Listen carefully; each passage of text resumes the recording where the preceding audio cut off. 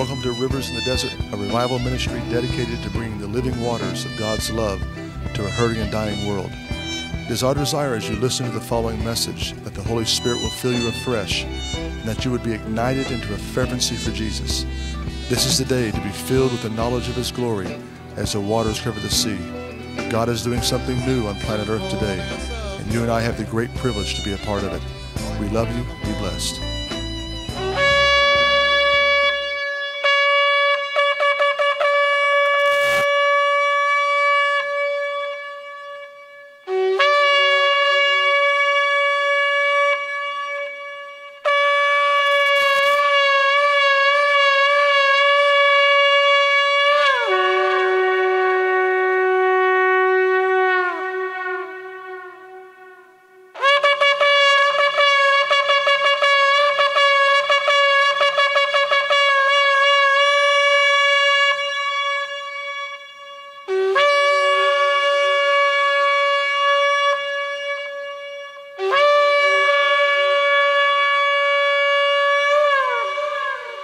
Numbers 9:15.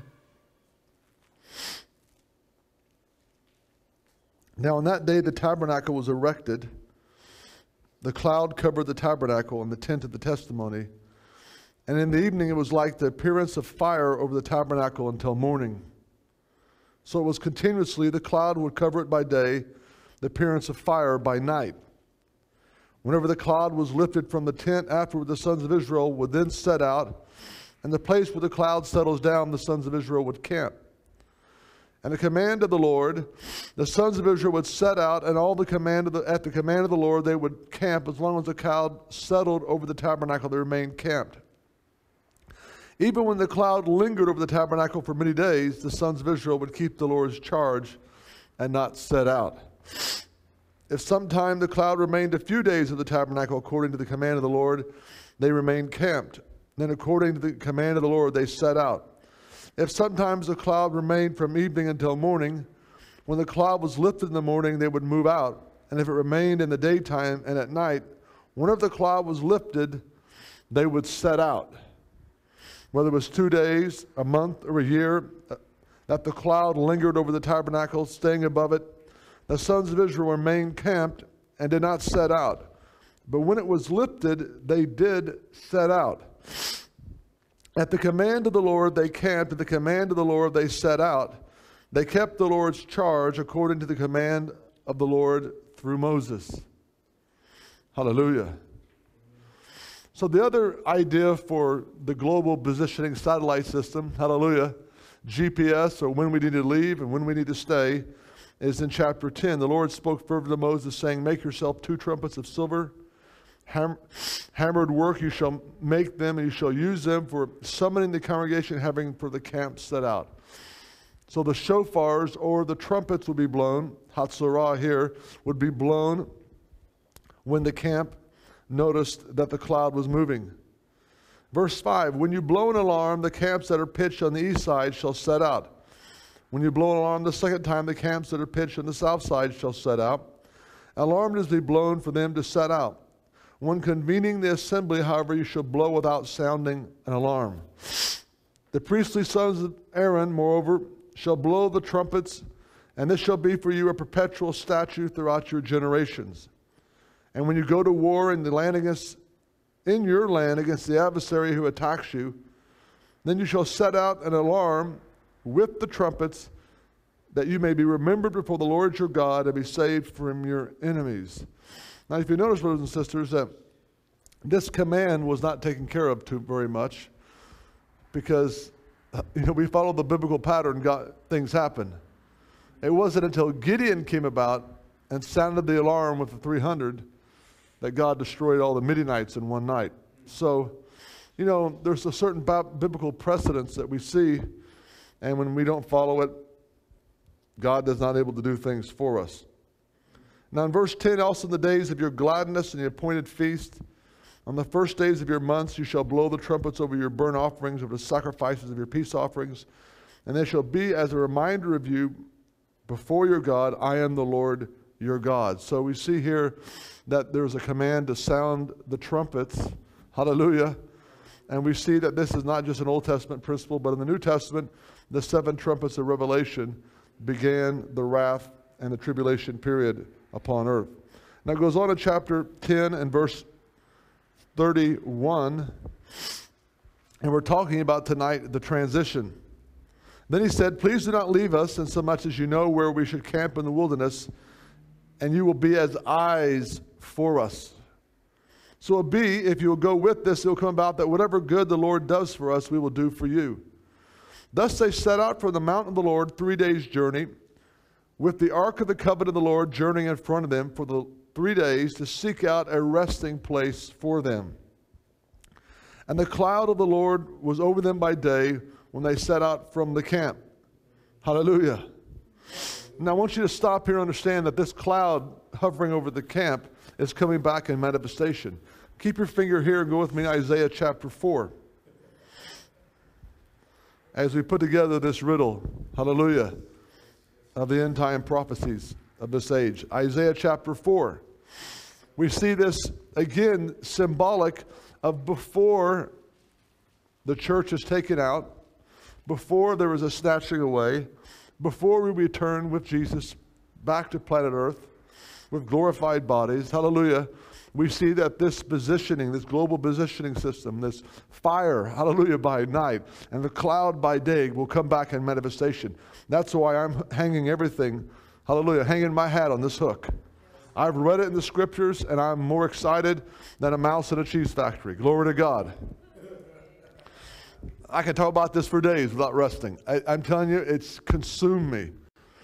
And my job is to sound the trumpet. Now it says in Isaiah chapter 3, talking about God will remove certain leaders, okay? God will judge. Verse 16, God is upset with the attitudes of the daughters of Zion, their proudfulness, what they dress in. And then chapter 4, it says, for that day 7 women will take hold of one man in that day, saying, we will eat our own bread, wear our own clothes, only let us be called by your name, take away our reproach. In that day the branch of the Lord will be beautiful and glorious. The fruit of the earth will be the pride and the adornment of the survivors of Israel. And it will come about that he who was left in Zion remains in Jerusalem, who is called holy, everyone who is recorded for life in Jerusalem. When the Lord has washed away the filth of the daughters of Zion and purged the bloodshed of Jerusalem from her midst by the spirit of judgment and the spirit of burning.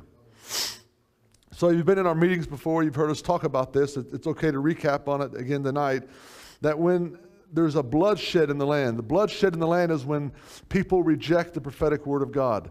When people reject when God sends a prophet or a prophetess in their midst. The Bible talks about Jesus weeping over Jerusalem, and all the bloodshed of Abel down to Zacharias will be required upon that city. So, God sends prophets and prophetesses all the time. When we reject them, the land becomes full of innocent blood, okay? And to purge the land of innocent blood is by 2 spirits. One is the spirit of judgment, and one is the spirit of burning. Now, the spirit of judgment is not catastrophic destruction, okay? Judgment is simply John chapter 3. You all know John 3:16, right? Well, what's 3:19? Jesus is still talking, though. It's still red ink, amen? And 3:19 is, and this is the judgment, that light has come in the world, and men love the darkness rather than the light. Okay? So the judgment of God, the verdict of God, the sentencing of God from his bema seat, as he sends the light, the light cannot overcome the darkness. Everything in a person's lifestyle is exposed, okay? And they have a decision to run to the light or run away from the light. Okay? And just the way Sunday services have been run since I've been a Christian, I see pastors lowering the bar, lowering the standard to accept people in, okay? And hey, what are we going to do? Camouflage ourselves? I like the light. How about you? Hallelujah. That was not planned, by the way. Hallelujah. Okay. A spirit of judgment is that God sends the light, the glory. Amen? And we have to be mature enough to say, okay, Lord, judge me. Amen? Judge ourselves, etc. The second phase, the tandem, is the spirit of burning. And the spirit of burning is used several times in the Bible, okay? It's used of the burning bush. Did Moses ask for a burning bush? No.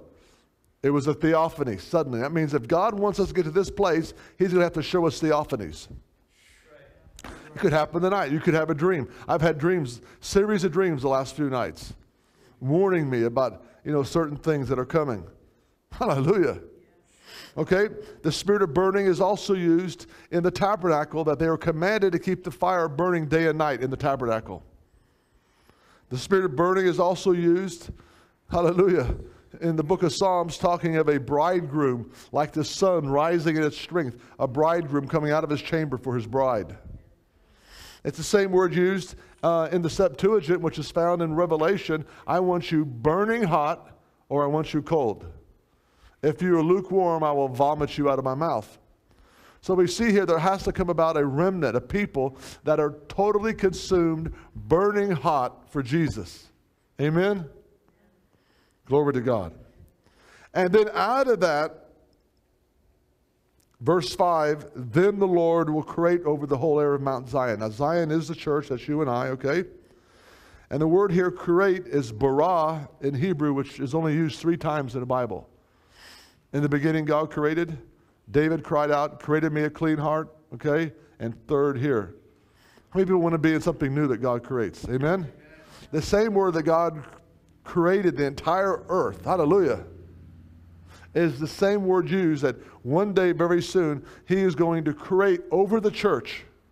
This is before the tribulation, folks. This is before we're snatched out of here. Okay? He is going to create over the whole area of Mount Zion and over her assemblies, okay? So there's going to be a plurality of this visitation. That's why this is pre-wrath. This is pre-snatching away. This is pre-apocalyptic, okay? This is now. Amen. It's happened in our meetings before. I want it to come back. Little clouds, fire appears. Hallelujah. Now it goes on and says, folks, we've had the fire department come out, the fire marshal, okay? And staying there with all his fire personnel in the parking lot watching flames on top of the roof, but no smoke. And stayed there an hour. Come in and out of the services, checked everything. Go up on the roof to see what was going on. Amazed. Hallelujah. And it just happened to be when that happened, I was preaching on how God is going to burn the occult and pornography out of the church, not knowing that next door to the church was an adult bookstore.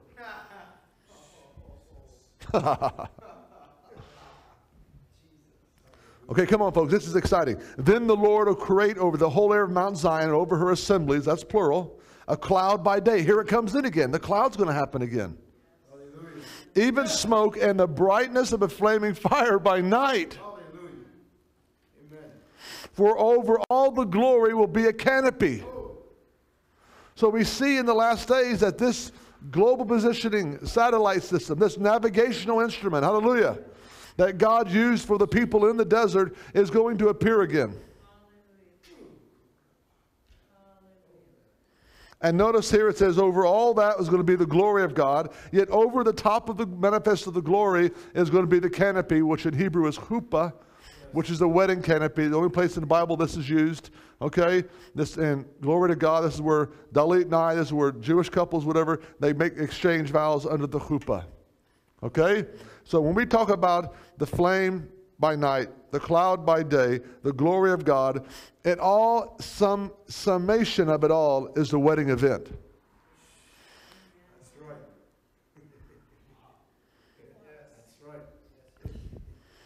And look at the imagery of that wedding event, verse 6. And there shall be a shelter to give shade from the heat by day, a refuge and protection from the storm and the rain. Sounds like a Bedouin tent. That's cool in the day, but keeps out the rain and cold during the winter. In chapter 5, verse 1, let me now sing for my well-beloved, a song of my beloved concerning his vineyards. Sounds like the Song of Solomon, doesn't it? Because it is. It's not Solomon's song. It's actually Shir HaShirim, the song above all songs. It is the bridal music. Hallelujah. So we see as people get closer and closer in love with Jesus and his return, there's going to come these navigational instruments kick in. Glory to God. Go back to Numbers 10.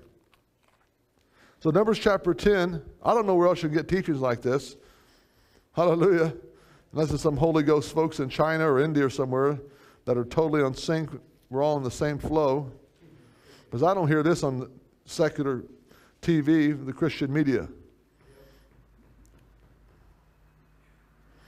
So chapter 10 and verse 34, and the cloud of the Lord was over them by day when they set out from the camp. Then it came about when the ark set out that Moses said, rise up. Kum. Okay, it's the word kumi.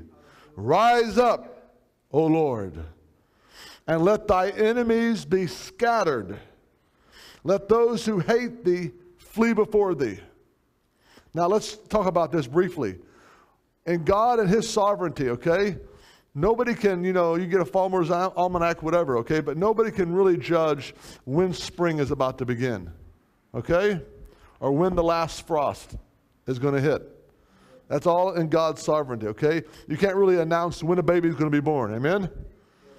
So the same, God's sovereignty, that when he rises up, hallelujah, and the cloud begins to move, okay? When he begins to move forward, that's transition, right? And we got to be people willing to move, amen? Amen. We got to be mobile. Come on. Hallelujah. We got to be. Hallelujah. Amen? Yes. I mean, when the call of God comes, everything has to drop, and you have to follow. Amen. Okay. The purpose of God rising up is for war. Not just because he wants to go visit Mississippi. And then next month we're going to go to Tennessee. And then we're going to Argentina. And then we're going to come back to the smokehouse over here in Canton. Come on, folks. God, his purpose for rising up, you say, okay, can we get a read, Lord? Why are you moving us this direction? It's for war. Okay? Now, if anybody here has loved ones, or you know of loved ones that have been in the Georgia National Guard or whatever, and they're deployed in Iraq right now or Afghanistan. They're there for 6 months or a year, and they have no say-so about it, okay? No matter how much they want to spend time with their families, they have no say-so, because the commander-in-chief, right, has said, we are going to war, we're going to fight terrorism over there, lest our firemen and police fight it here. Right? And so there's great sacrifice that is, played into that.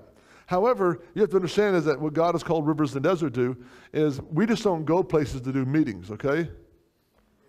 I mean, if I had my choice about it, I would just stay here and just kick things open in Georgia, hallelujah, until either glory of God falls or we all get arrested. I mean, hallelujah.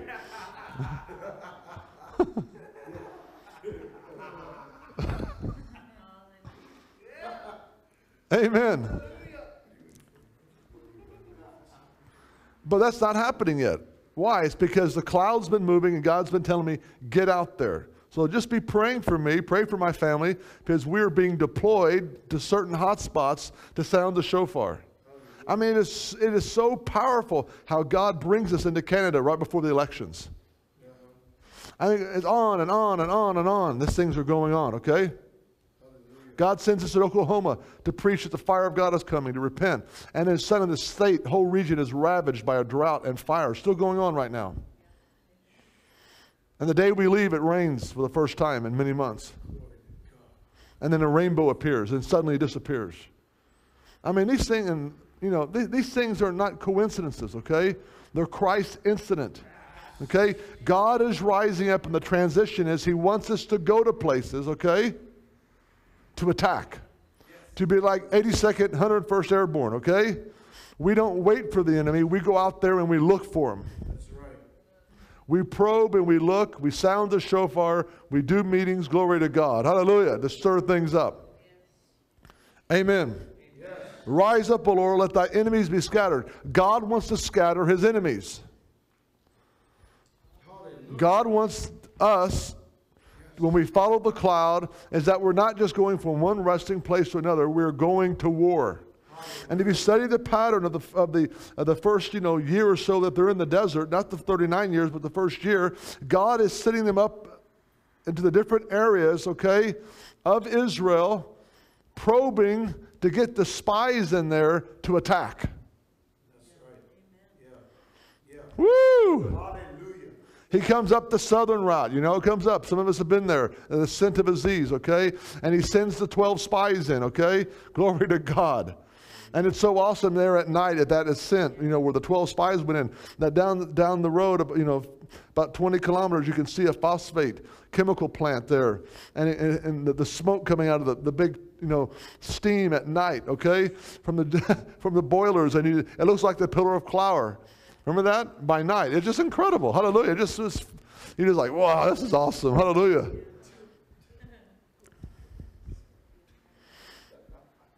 So, well, I don't like war.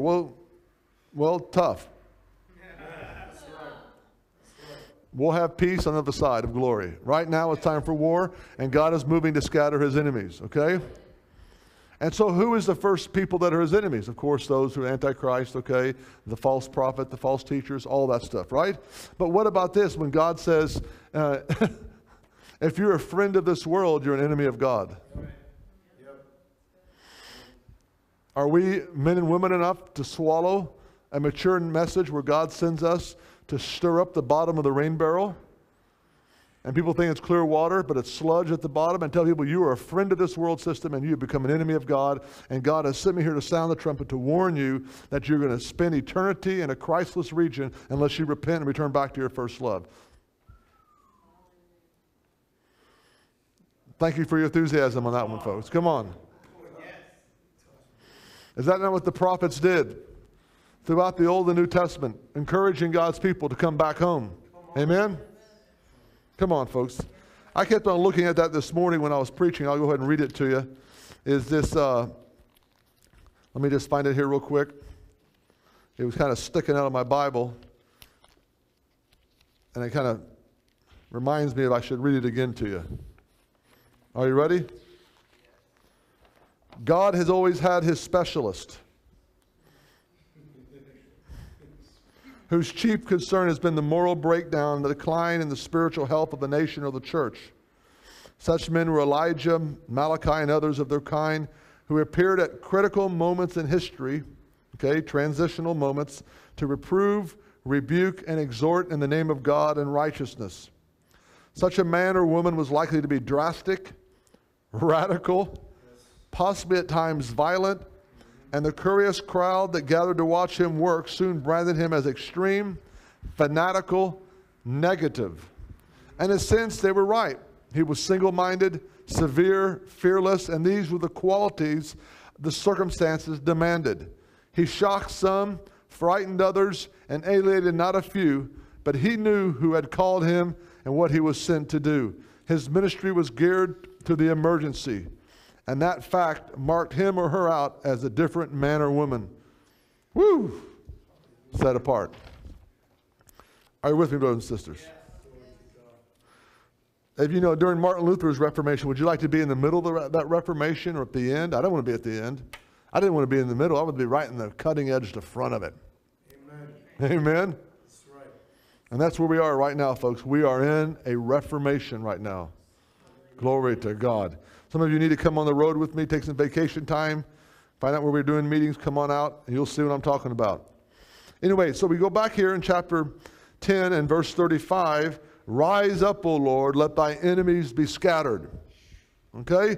So Moses would cry out this war cry when he saw the cloud moving. And the purpose was not to bring in the harvest. It was for God to attack his enemies. And that has not changed to this day. That's right. There are people out there that will never get born again, that are Alexander the coppersmith, that will do great harm to the kingdom of God's efforts to go forward, and they must be exposed, they must be neutralized and stopped, they must be brought to justice. Are you all with me tonight? Amen. Okay, the second part, let those who hate thee flee before thee. There are people out there that hate the light. We can stop the service now and go to CNN or for a little 5 points, okay? Go to the movie theater and you start talking to mild-mannered people that look mild-mannered, okay? Kind of preppy, okay? And you start talking to them about God, okay? And they're going to give you a mouthful of hate. They don't hate us. They hate the message. They hate the exposure. That's something we've not built into our consciousness, how much God hates his enemies. Our job is to love them, okay? Walk in love. Judgment is God's, okay? So we see this going on. And chapter 11, we see the people start to complain after this. Okay? When the cloud moves, that's when the complaining gets the loudest. And I don't want to follow suit to my stiff-necked relatives here. I don't want you to either. Now the people became like those who complain of adversity in the hearing of the Lord. When the Lord heard it, his anger was kindled, and the fire of the Lord burned among them and consumed some of them on the outskirts of the camp. And the people cried out to Moses, and Moses prayed to the Lord, and the fire died out. I feel like that day is upon us, folks. Ananias and Sapphira are coming back, scenarios coming back in the church.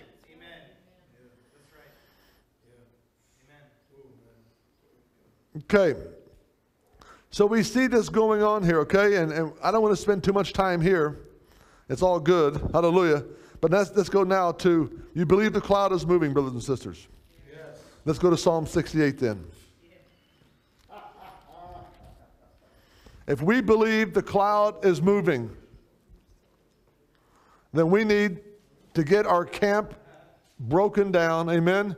Get the camels and horses ready. Get everything ready to move forward. And I'm talking about spiritually speaking. Glory to God. Hallelujah. Yes.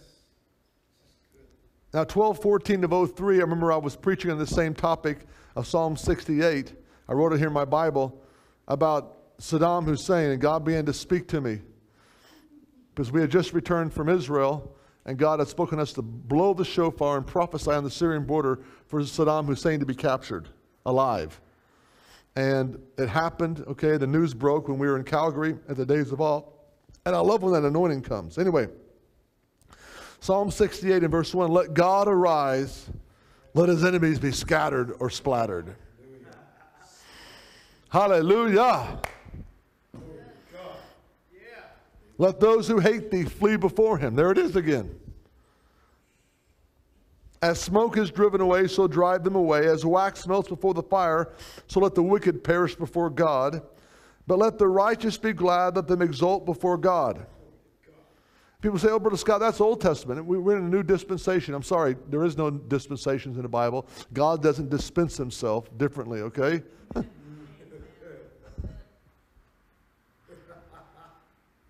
Okay, what happens here is that he's the same yesterday, today, and forever.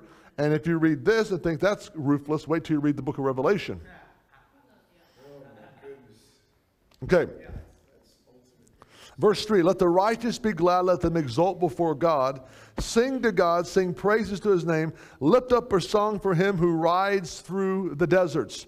So when God rises up, when the cloud is moving, when the trumpets are blowing, that's why I wanted to play the shofar symphony tonight, okay?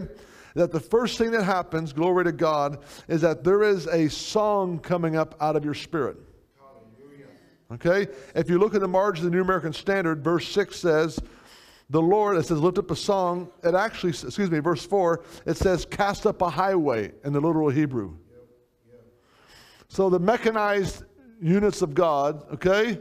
Glory to God. The divisions of mechanized armor that's coming in, which is his chariots of fire. Hallelujah. There has to be a roadway, a highway, and they come in on the spontaneous praises of God's people. Hallelujah. You catching that? Yeah, that's right. So when we start to feel we need to worship more, okay? We need to spend more time in personal worship. We need to spend more time singing, spontaneous songs of the Lord. Come on, how many people feeling that? What you're doing is you're laying the groundwork, the road work for God to come in, hallelujah, with his mechanized divisions of chariots.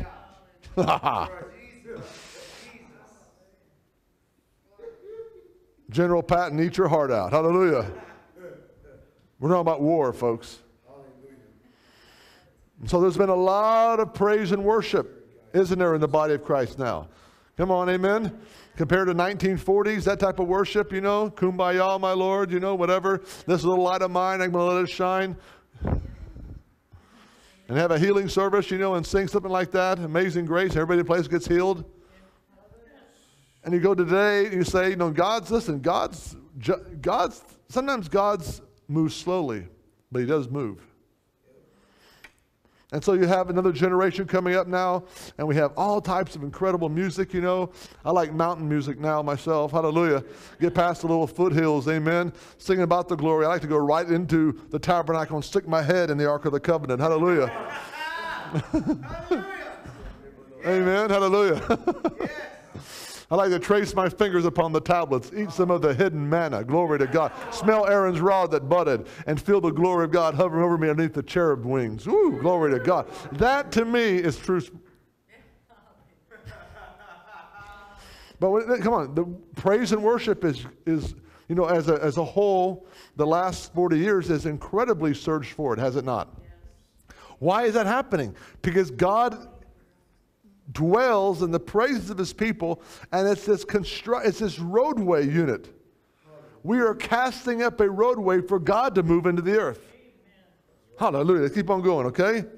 Verse 5, a father of the fatherless, a judge for the widows, is God in his holy habitation. So God is coming in on the scene, his mechanized units of Calvary, because he hears the cry of the orphan and the widow. That's undefiled religion, is to visit the widows and orphans. We need to find out if there's any orphanages in this county, okay?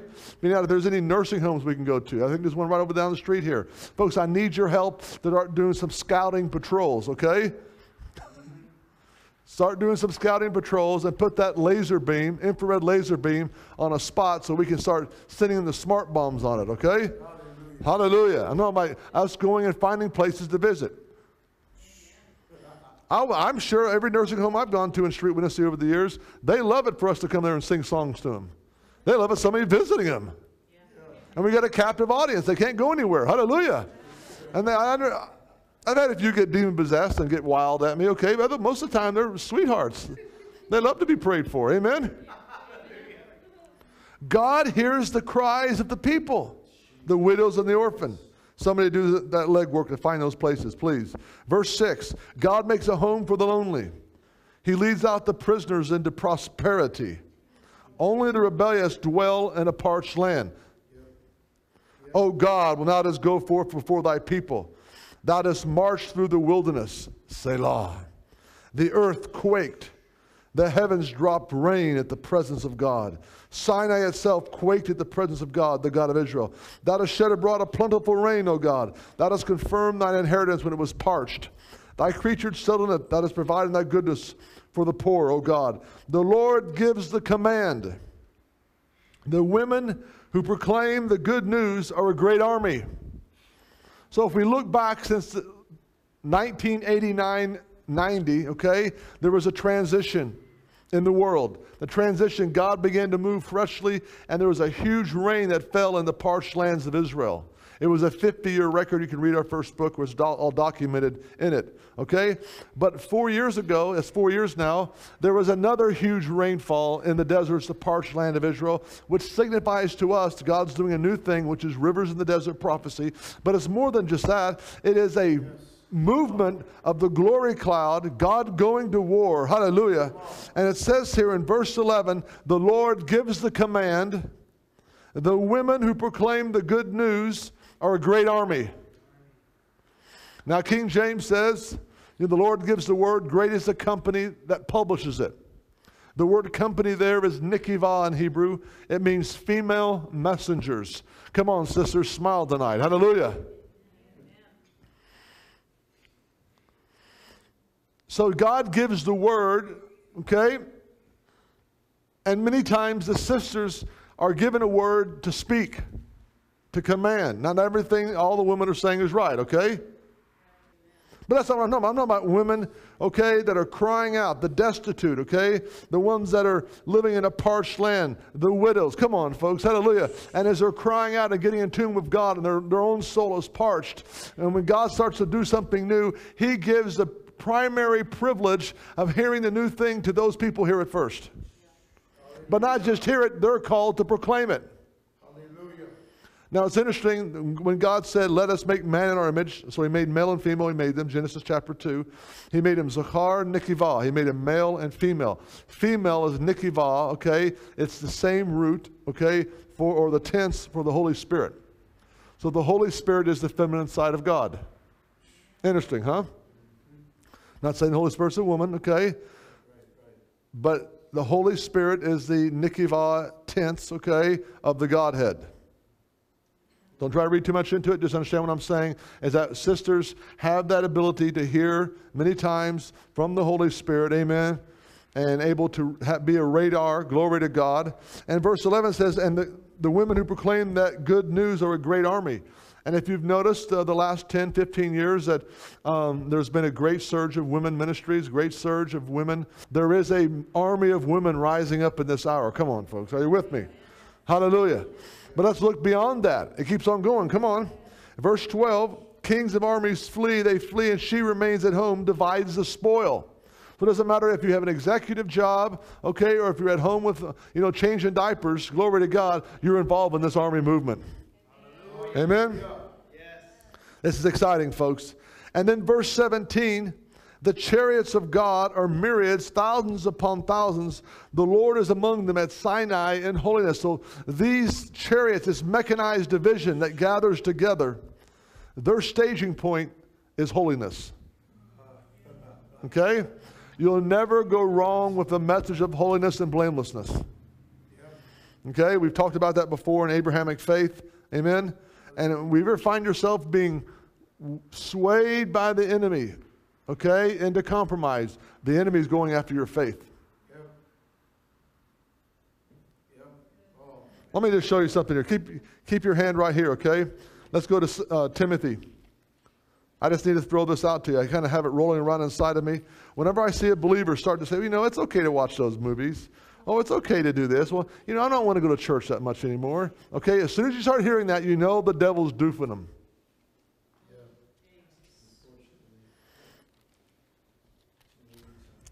2 Timothy chapter 2 and verse 26.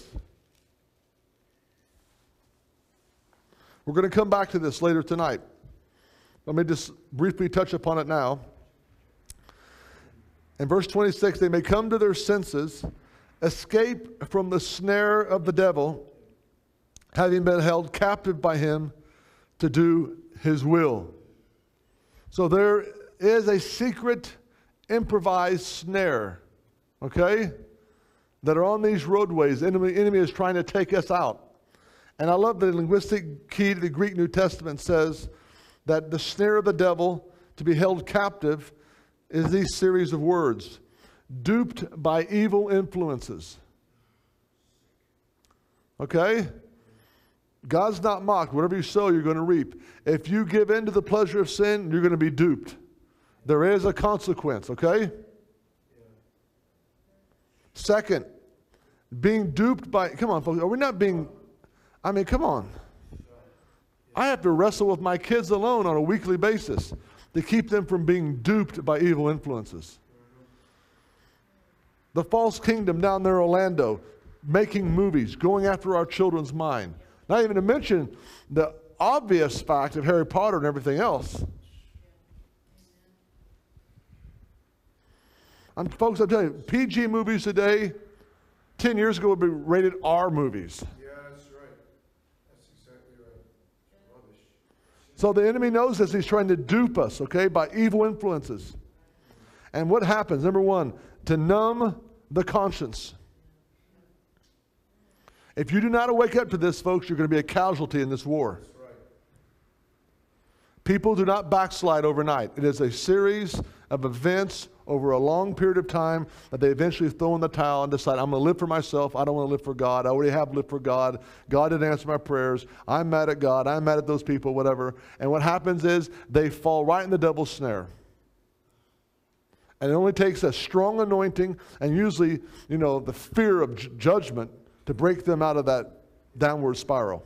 I do this all the time, okay? Just like a dentist sees people's teeth every day. I on a weekly basis see people in the altar, okay? See people in church services where I know what happened in their life. And the sad thing, you can preach all you want, have all the anointing you want, but even people won't even listen to you. I mean, people, the Bible says here in chapter 3, realize this, difficult times will come. People will become very difficult to deal with. Anyway, so it says, the devil comes by evil influences to numb the conscience. Whenever Paul stood before Agrippa, okay, or other Christians, he would say repeatedly, okay, what did he say?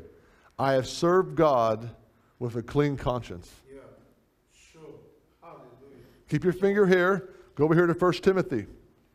1 Timothy chapter 3 and verse 16. Okay, by common confession, great is the mystery of godliness. Now, what is that mystery? He's trying to here give instructions for husbands, okay, for deacons, for servants in the church. Look in verse 9. Holding the mystery of faith with what? A clear conscience. I have to live a crucified lifestyle. Actually, I like living it this way. But there's no high like the Most High. Yeah, there's pleasures in sin, but there's more pleasures at His right hand. Hallelujah. Amen? Glory to God. I'm having more fun now than I ever had in my entire life. This is not a legalistic message. This is Bible. This is so simple, okay? The devil wants to skew your conscience. He wants you to think, oh, that's okay. I'm dealing with a situation now, an in-law, okay? Acting like an outlaw, okay? That has been living in a fornication, adultery situation for 6 years and thinks she's okay.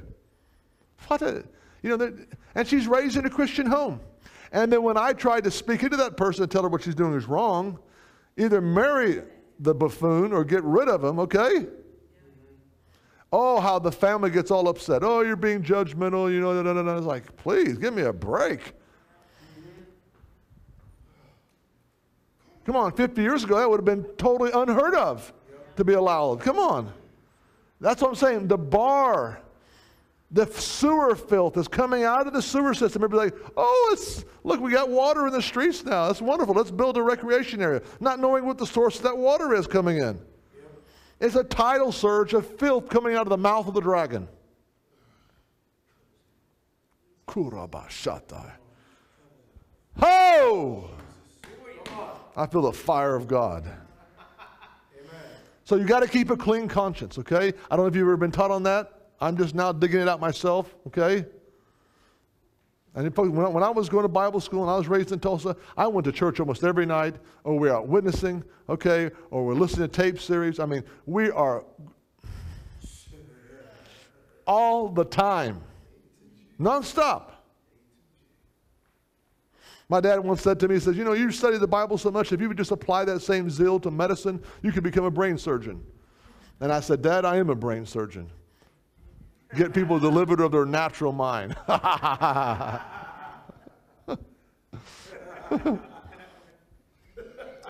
He understands it now because he's in glory. Amen? But at that time, it was foolishness to his natural mind.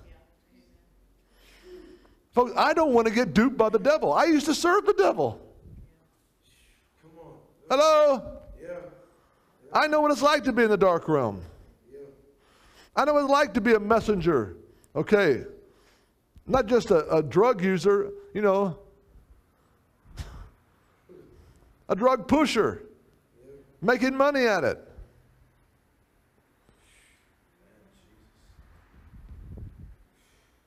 And when I got born again, whoo, hallelujah. Because one thing that always terrorized me is that those demons would come, and I could not stop them. They had a power over me. And I was just a puppet. And now that I got born again, oh man, it's payback day. Hallelujah. Yes. Come on, folks. I'm not a drug addict anymore. Don't look at me like that. Come on.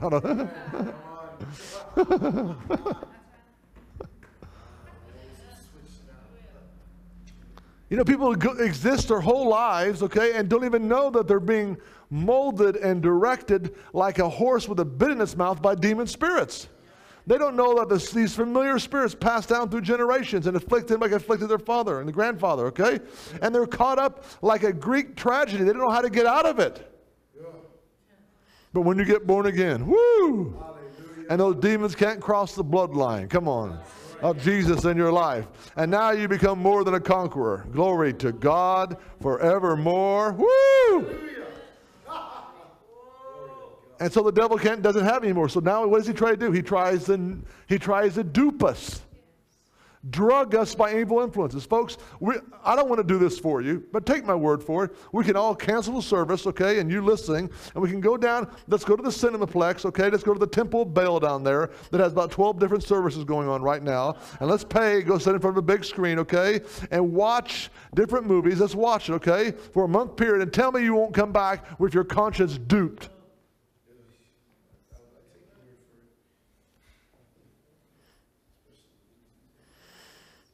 I talked to a leading pastor here in Atlanta several years ago. He's not a leader anymore. He thinks he is. And I was telling him about certain movies. This is a spirit-filled pastor. One of the largest churches in Atlanta. I got into an argument with him at the diner one night. He got upset. He says, well, you can't tell people can't watch certain movies. And finally, the man with me interrupted and says, can I say something here? Pastor, if there's an adultery or fornication scene in that movie, you have no business watching it. Come on. Amen. He put his hand down and all stood, give me the bill.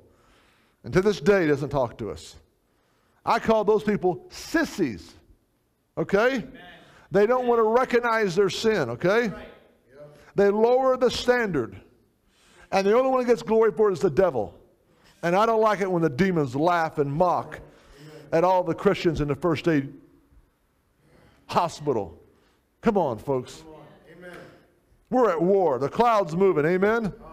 And when the cloud is moving, that's the time to get your conscience back, not to get it seared. Come on. Right. Go over here to 1 Timothy chapter 4. Let's read this again about the conscience. This is the battle, folks. You understand what your conscience is, okay? It's your seat of your emotions. It's that treasure box that God won't enter into. It's your will. It's your conscience. It's you. Okay? God, that is off limits. Only God can be invited into that. Okay?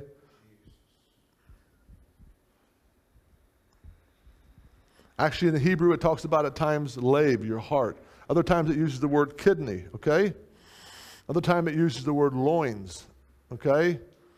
And actually the loins was your kidneys in his back area like this right here. The very center of your musculoskeletal system. Think about it. Your balance, everything centered. You know, when you have back pain, everything whacked out. You know what I'm saying? That area, when you allow compromise to settle into the very balance of your whole system.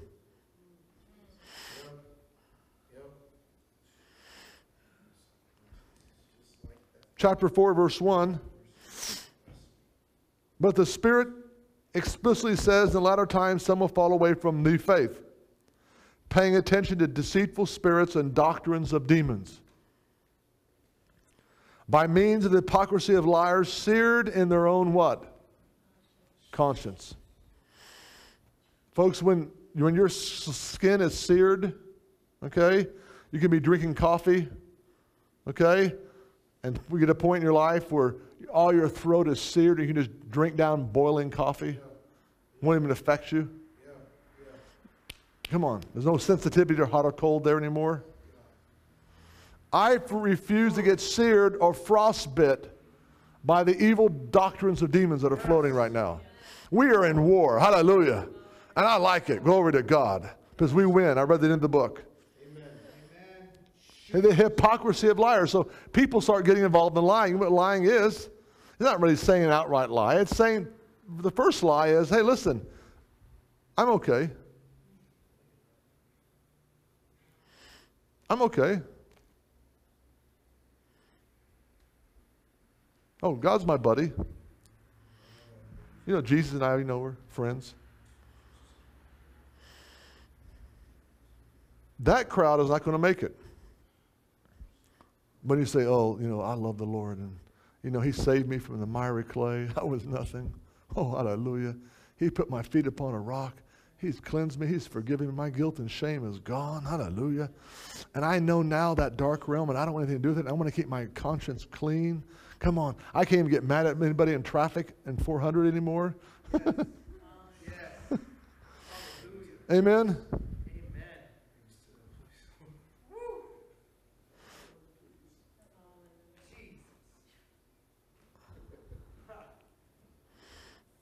Come on, let's read it again. The Spirit, folks, it expressly, clearly, this is something we got to really meditate on. That in the latter times, some will fall away from the faith, paying attention to deceitful spirits and doctrines of demons. By means of the hypocrisy of liars, seared in their own conscience with a branding iron. The fruit of this is those who forbid marriage, okay? Come on, folks. People that live together are already deceived in doctrines of demons. Yep, that's right. Oh, God. Abstaining from certain foods, okay? Kashrut, dietary food laws would be Seventh-day Adventist or Muslim or Jewish, are the birth of doctrines of demons. That's right. Amen. Jesus said all things are created by God. That's right. Amen. Now, if I'm eating with an Orthodox Jewish person, I'm not going to eat pork in front of them because I want to win them. I don't want to offend them right away. I want to win them to Jesus. Amen? Amen. And there's certain things for lifestyle evangelism choices. Amen?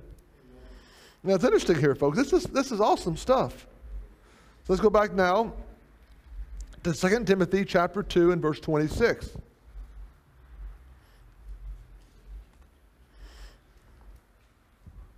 I keep on hearing a foreboding in my spirit all week.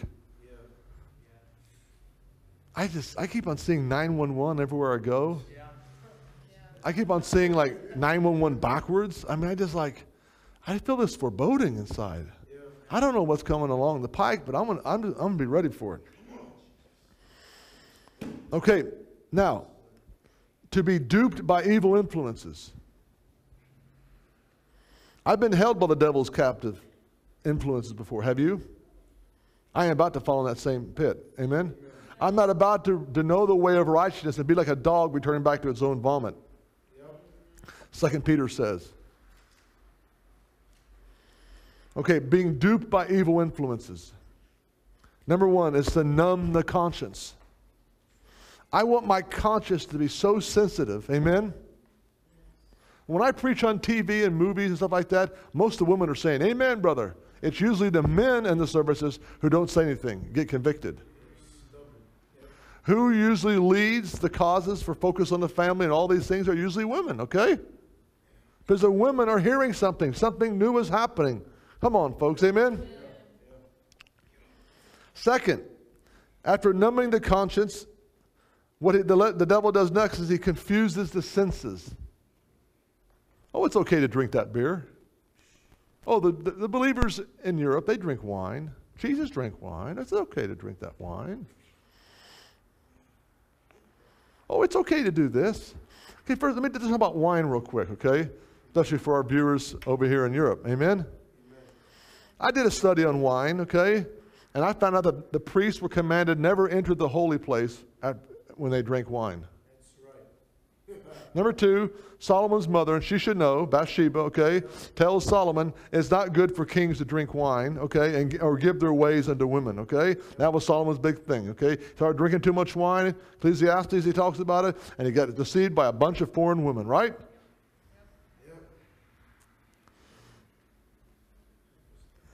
Also, I found out in Europe that the fermentation process for wine that is today being, distributed was invented by monks in a monastery in France.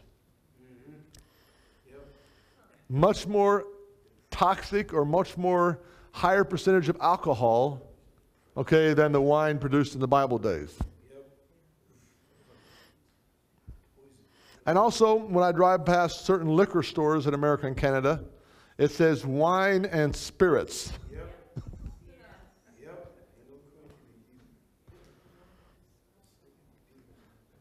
Another reason why we should not be drinking wine or alcohol, because it make our brothers and sisters stumble. That's right. Amen. That's right. Amen. Okay? That's right. Just like cigarette smoking and other things like that. Folks, come on. Flee every appearance of evil. Okay?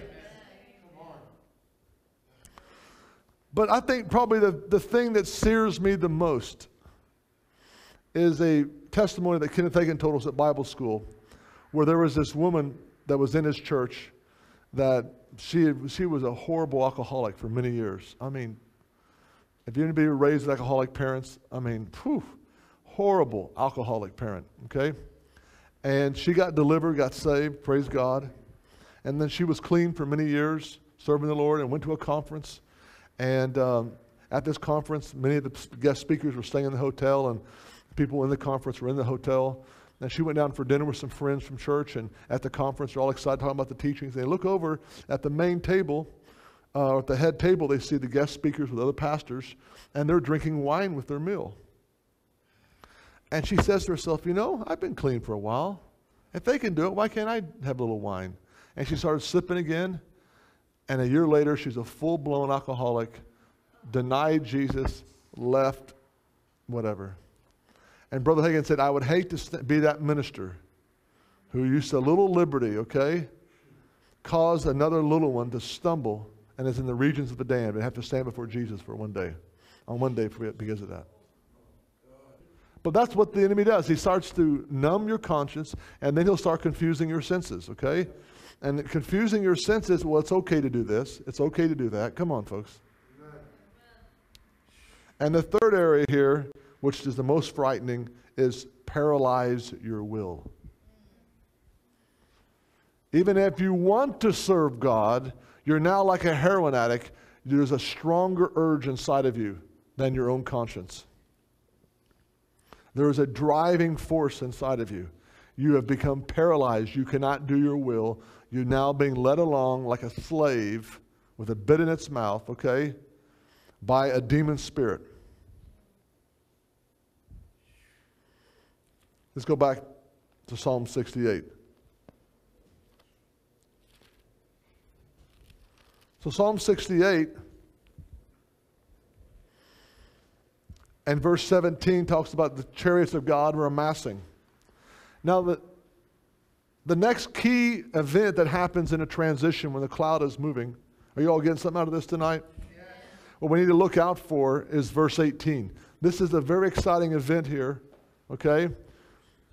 And that is, thou hast ascended on high, thou hast led captive thy captives, thou hast received gifts among men, even among the rebellious, the Lord may dwell there. Hallelujah. So at this moment of a staging point, and the women are going throughout the land, a great army, proclaiming that God's doing something new. Hallelujah. There comes an event that supersedes all previous events, and that is an outpouring of new gifts unto men. And this is where the government of God's operation goes into effect. And this is quoted by Paul in Ephesians chapter 4. Let's turn to it. Ephesians chapter 4. Come on, folks. So what we see happening is new apostles and new prophets come about. New pastors, new teachers, new ministries are birthed. Hallelujah. Yes. A lot of angelic activity going on around this church right now. I can feel it. Ephesians chapter 4 and verse 7. This is where Paul quotes that from. Therefore it says, when he ascended on high, he led captive a host of captives and gave gifts unto men. So this transitional point, God starts pouring out colonel insignias and lieutenants and captains. Come on, hallelujah. Officers start being raised up, men and women. And it says here, verse 11, he gave some as apostles, some as prophets, some as evangelists, some as pastors, some as teachers, for the equipping of the saints, for the work of service, the building up of the body of Messiah. And the purpose he gives these new ministry gifts, okay, and they usually start out small in small surroundings like this. is verse 14. As a result, we no longer be children, tossed here and there by waves and carried about by every wind of doctrine, by the trickery of men, by craftiness and deceitful scheming.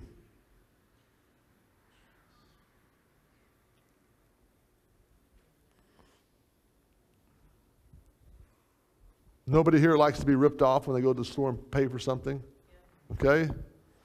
The same way we should not want to be ripped off in the current structure of the church. So these are very exciting things. Now, let's go back to 2 Corinthians chapter 12 and change gears tonight. Hallelujah! 2 Corinthians chapter 12.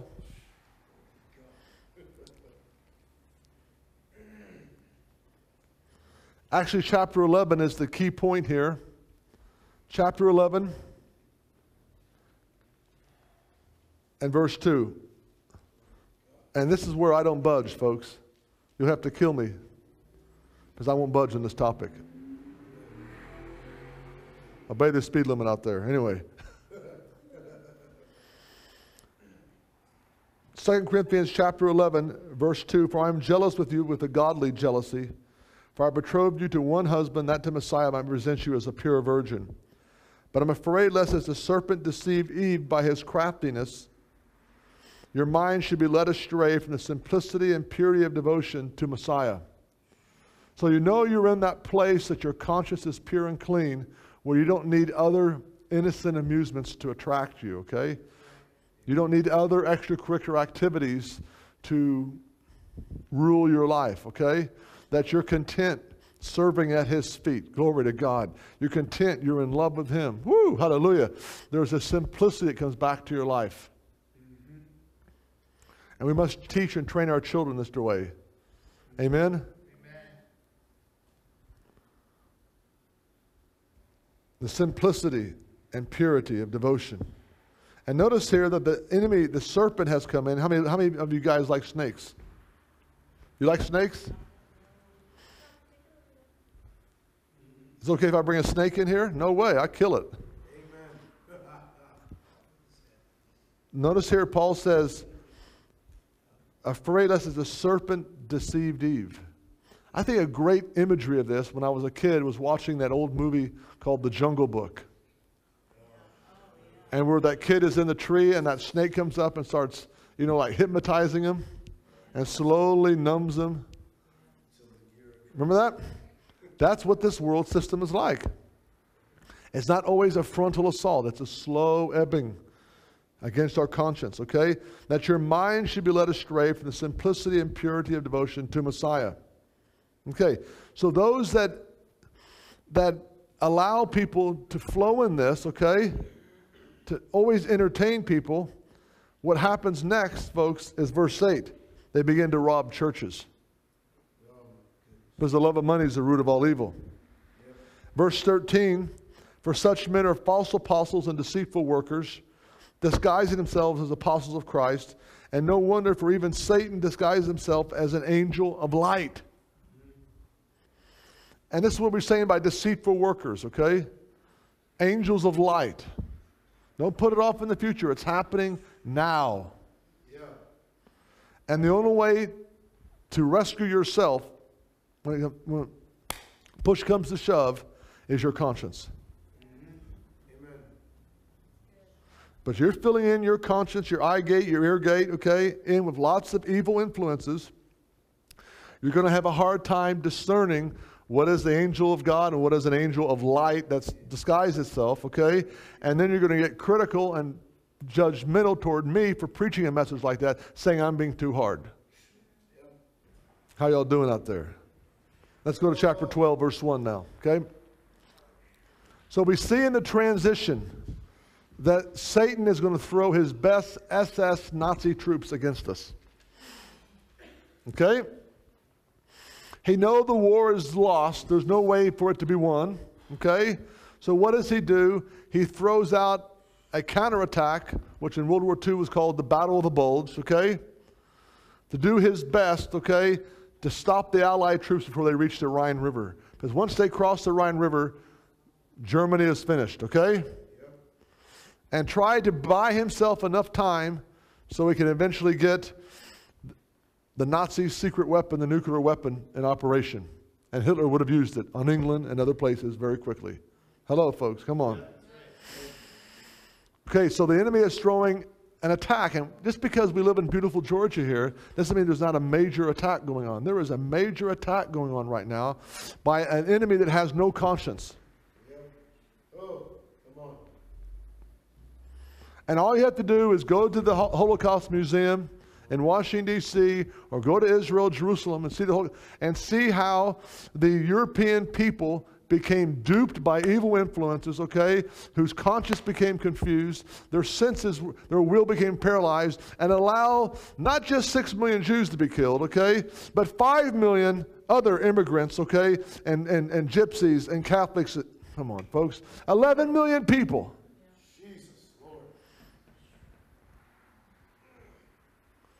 And that point in the Holocaust Museum, you see all these different things beginning to break out, okay?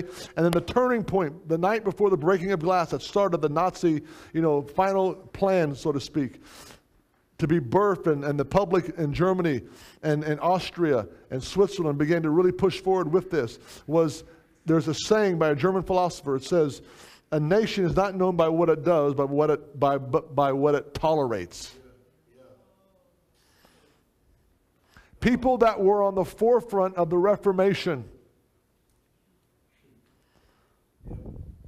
that could sit in their church service singing, "Mighty fortresses are," to be holding to evangelical doctrine that you and I believe in, okay?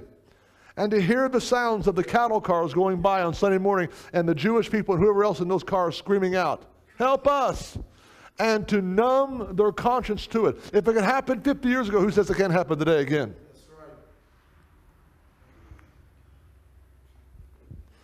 And it's happening in our culture.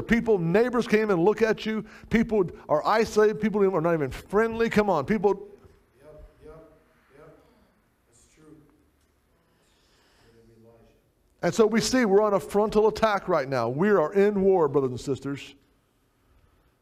And then you just pile on top of that this madman in Iran, okay?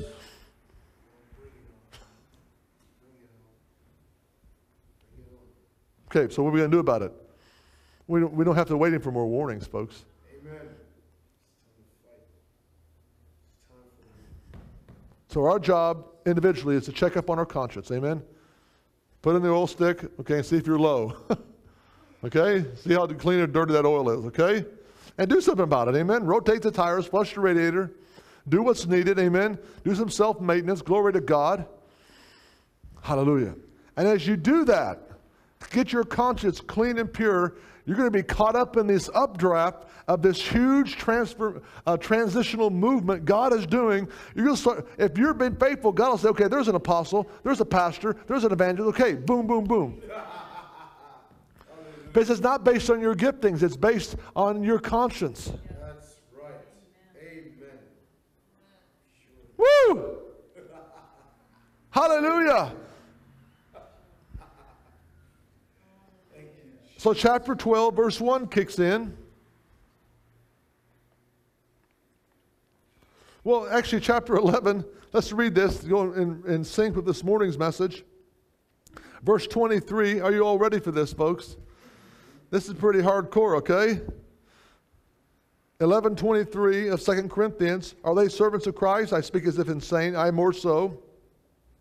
In far more labors, far more imprisonment, beaten times not numbered, often in danger of death. 5 times I received from the Jews 39 lashes.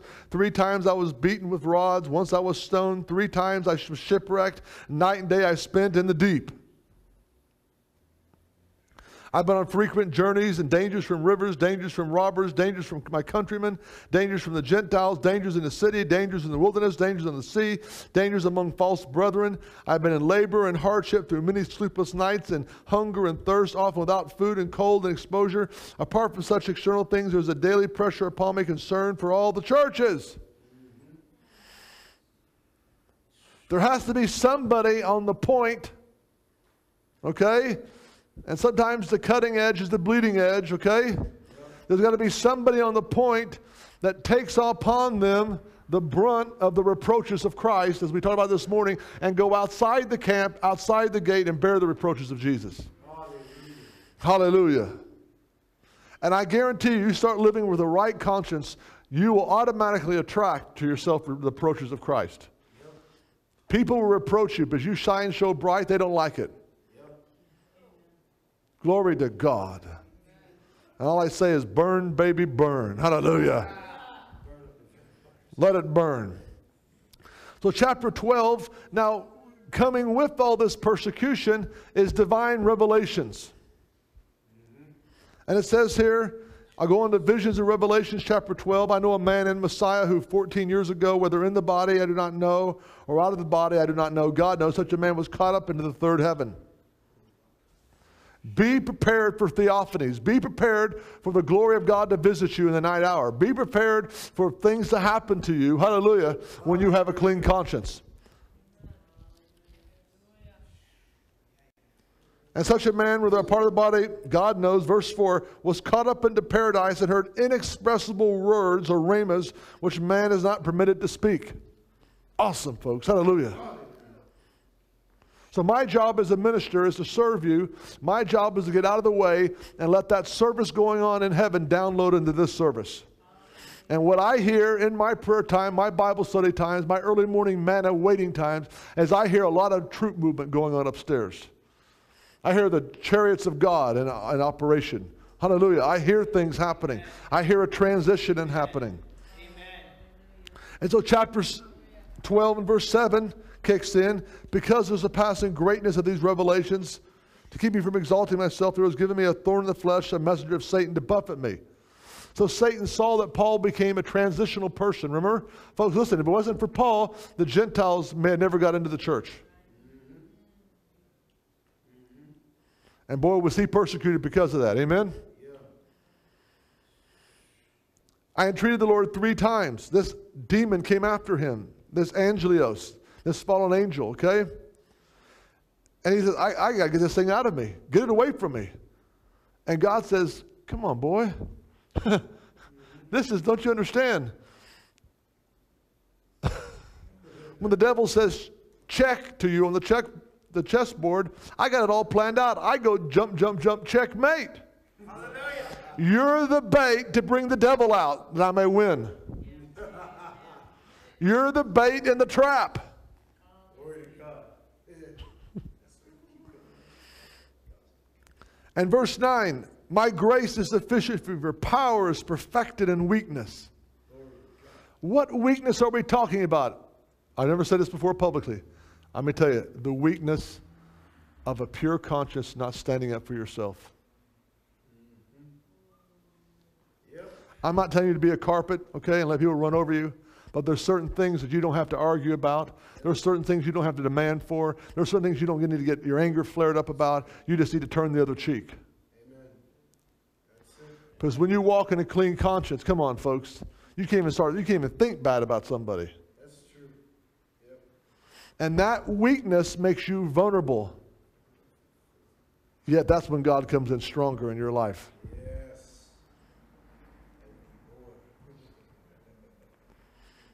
I wouldn't be surprised that most cancer, okay, comes about because of people's strife and division, unforgiveness. How about this? I like to do a study on how many people have been through horrible divorces or court cases, fighting one another like 2 dogs fighting in an alley at night, you know, over who gets custody of the house, you know, or the kids, whatever, and to see what happens at the end of their lives if they didn't die of some type of disease like cancer or something. Folks, let me tell you, it will take a toll on you. Turn the other cheek. Let them have everything. Come on. Think about it. Don't stand up for yourself. Let God fight your battles. That's right. Let God fight. Come on. That's for somebody out there, not for me. I don't know who it is. Maybe you had a business partner that did you wrong, okay, that short-ended you. Okay, and you're taking him to court right now. You better watch out. It's going to affect your blood pressure. You're going to be able to sleep at night. You're going to get that thing built inside of you, and the devil's going to play heyday with you. You're going to harden your conscience. Now, let me tell you something else, okay? And you can get mad at me. That's fine. I love you, okay? But I was at the church of last week in Oklahoma, and the church is made up of a lot of ex-drug addicts and Harley Davidson type crowd, okay? And I saw these guys that were so possessed by demons, so set free. Hallelujah. Hardcore drug addicts just severely in love with Jesus. And they're so humble, they're so loving, they're so soft. And not a lot, and they're maintaining their fire for God. They're not in there because they're afraid they're going to get arrested. They don't go through the drug rehab program. They're going to be thrown in prison, you know. They're not in there but trying to be a good boy, okay? And then 4 years later, you revert back to their lifestyle. They're really solidly on fire. They love it, okay? And I pulled in one night, and I noticed there was no Harley Davidson or any motorcycles in the parking lot. And normally with that crowd, that'd be staple transportation, okay? And so I was talking to the pastor, eating barbecue, and suddenly the pastor looks at me, and out of the blue, he says this. And he says, Scott, I'm going to tell you something. He says, I've watched people in my church get too deep into motorcycles, and their personality gets hard. And then they backslide. He says, watch out for motorcycles.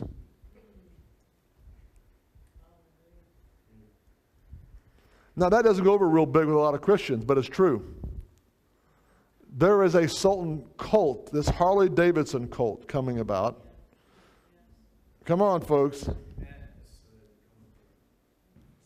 There's a certain attitude that gets on there. The independence that will start to affect your conscience, okay? And you start hanging out with that crowd, it will harden and change your personality. And this is from a pastor who was right on target with it all. So I don't want this church to become a motorcycle groupie club. You have your own motorcycles, you go out on your own, that's fine. But I don't want everybody to start fellowshipping around motorcycles.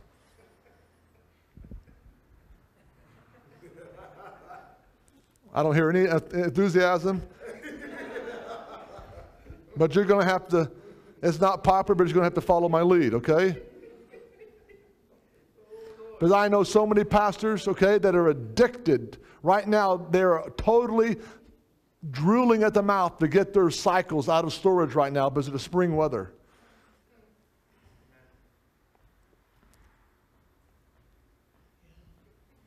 Hey, I like motorcycles. I used to have a dirt bike.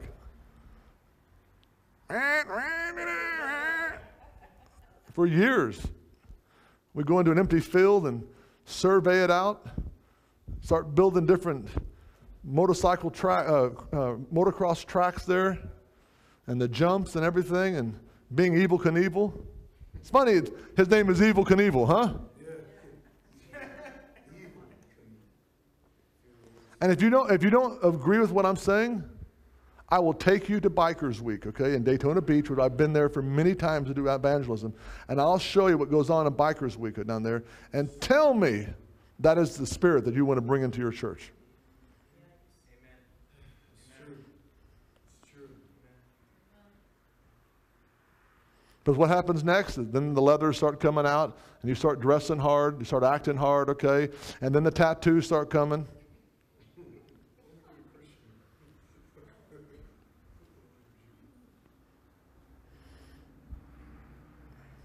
Let me feel the love out there. Come on. Amen. I'm telling you, this pastor told me, you got to hear it. This man of God looked at me, okay? And he looked at me and says, watch out, because I've seen people in my church, their personality change with that whole biking scene. He had no idea what was going on. Thank God for his warning. Amen? All things are lawful, but not all things are profitable. That's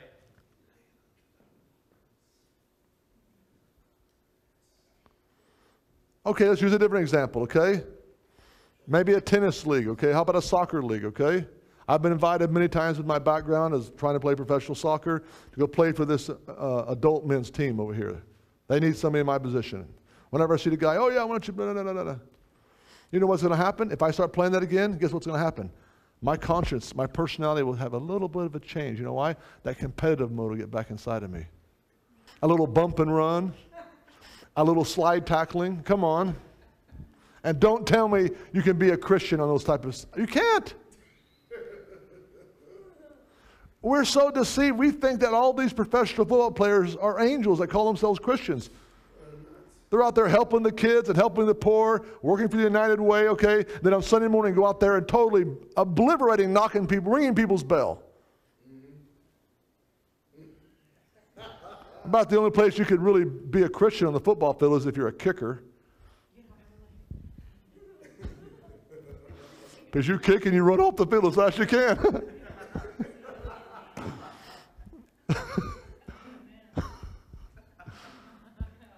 Folks, I'm talking about our conscience. Amen. Amen. Getting really quiet. Well, let's open it up. Come on. Verse 12. The signs of a true apostle were performed among you with all perseverance by signs and wonders and miracles. So you're going to have to build some perseverance inside of you with your conscience and not give in to evil influences, and then the signs and wonders will come. Because if the signs and wonders came before that character development, it'll mess you up for life. And we've seen that happen many times before. Verse 20, I want to get to verse 20. I'm afraid that perhaps when I come, I may find you to be not what I wish, and may be found by you not to be what you wish, that perhaps there may be strife, jealousy, angry tempers, disputes, slanders, gossip, arrogance, and disturbances. Now, that is the final thing the devil will throw at us in the transitional period, because all he has left to throw at you is that and the kitchen sink, okay? Okay? That's it. So you know when strife and angry tempers and division are being thrown at you, okay? You know that you're coming out of a transitional phase with great victory. Hallelujah. Let's read about this. 2 Timothy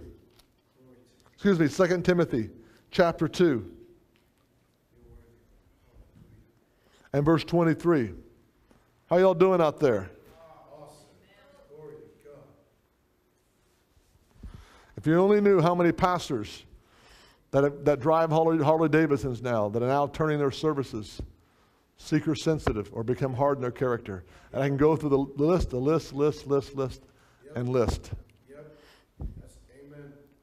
That's the truth.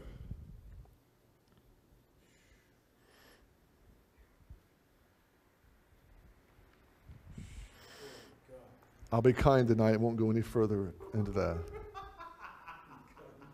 You can do it on your own, but I'm telling you, folks, you don't want to get involved in anything that's going to change your personality. Hello? Amen. When I want to use my talents for God, okay, what's your talent? Well, I've been learning, Persian belly dancing.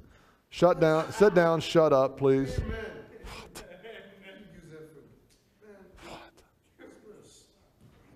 Well, I've got to attract young people by coming in and driving a big brand new Harley, up on front of the stage, and being cool and sit on a bike and preach, I mean, come on, what's happened to our culture? And what the biggest thing I don't like about it is that God's name is blasphemed even more among the heathen. Yeah. Yep. Hallelujah.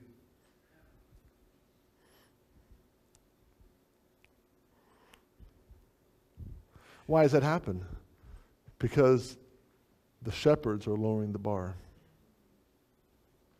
We're in the last days, brothers and sisters. I plan on running and finishing this race. How about you?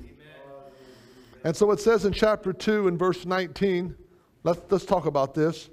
Nevertheless, the firm foundation, say firm foundation, of God stands, having this seal. The Lord knows those who are his, and let everyone who names the name of the Lord abstain from wickedness. Amen. I cannot read that scripture and go home tonight in a good conscience and turn on American Idol or other nonsense program as on just mainline TV, okay, Amen. and not feel hypocritical. Amen. That's right. I just pray some people get that are listening, okay, there are people that we know, that they get so tired of the pig pen of sin and wake up and say, it's better in my Father's house. Hallelujah. Amen. Remember what God says about women? He says it's not so much putting on the outward jewelry and all the clothes. He says it's the beauty of the inner man. Amen? Come on, folks. Amen?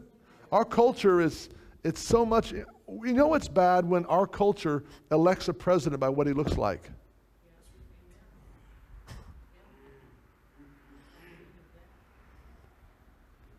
Our culture puts so much a high price, you know.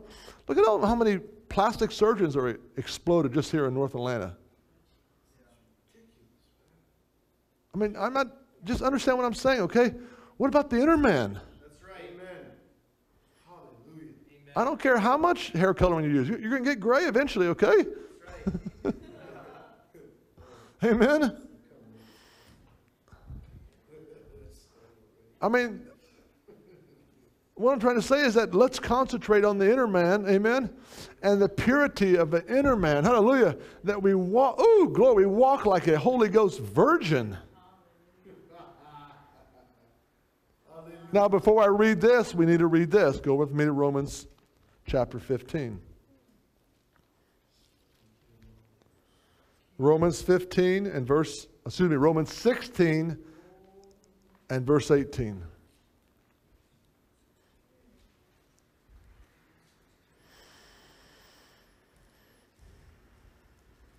Now I'm going to say this to you all before I read the scripture. Sisters, beware. Because when I'm out there in the world witnessing, okay, and traveling, there is some really weird men out there, okay? That the only reason they come to church is because they want to find a woman. That's right. Amen. That's true. Yep. The verse, that was for somebody. Moving right along, okay? Verse 18 of chapter 16. For such men are slaves, not of our Lord Jesus Christ, but of their own appetites. Watch out for the roll on the belt buckle, okay? And by their smooth and flattering speech, folks, come on, it's not about just working out, it's about controlling what you eat. Hello. Amen. Flattering speech that deceive the hearts of the unsuspecting. May we never be known as people that are unsuspecting at Glory Oasis. Hallelujah. For the report of your obedience has reached to all. Therefore, I'm rejoicing over you. I want you to be wise in what is good, innocent in what is evil, and the God of Shalom will soon crush Satan under your feet. Yeah.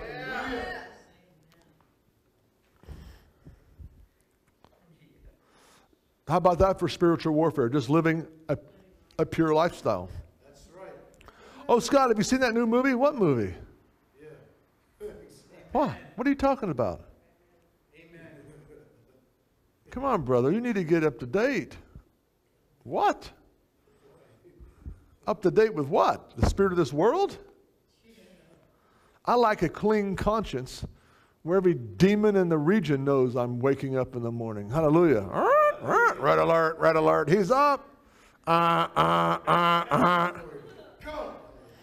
Quick, get people to call him on the cell phone so he won't blow that shofar this morning. And I'll be getting up and I say, oh, Lord, a day in your courts is better than 1,000 intents of wickedness. I'd rather be a doorkeeper in your house, Lord. Oh, I worship you. Hallelujah. But ding, ding, ding, ding, ding, ding, ding, ding, ding. That's my cell phone. That's the devil. That is the devil. I ain't changed for that thing. No way. You have mail. What? That's the devil.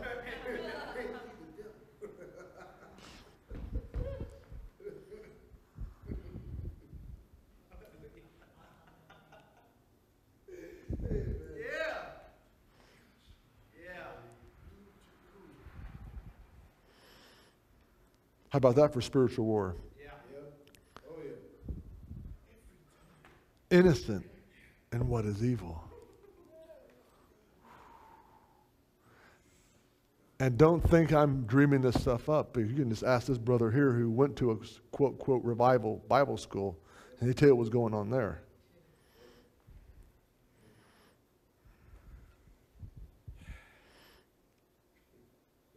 how he used to call me, crying out because he was being swayed by a gravitational pull, a riptide.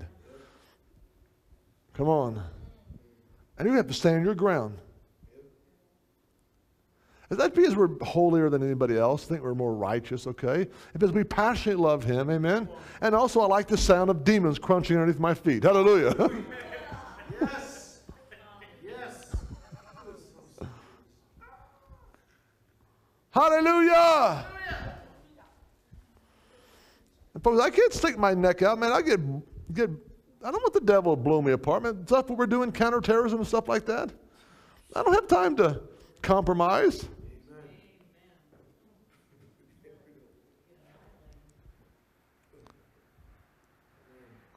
Whoa!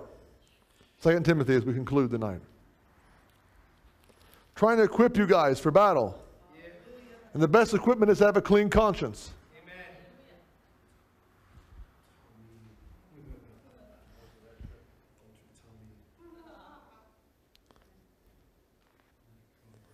Hallelujah. This is the mystery of godliness, folks. And I ask, go on a TV fast, go on a cable TV fast, go on an entertainment fast for a while, and tell me not if you sleep better at night. Your body is healthier. Hallelujah. You're more clear. You have more energy. Hallelujah. You're clean. You can hear God's voice quicker. Ooh, come on. Hallelujah. That's right. I want to get you to a place that God blesses you like you could never imagine. Hallelujah. And most, I would say 2/3, maybe 60%, maybe 50% of the people grabbing this message right now are the sisters. Where's all the men? Well, they're starting to come about. Let me encourage you. They're starting to come about. Okay? Because they all went through the Promise Keepers phase, right?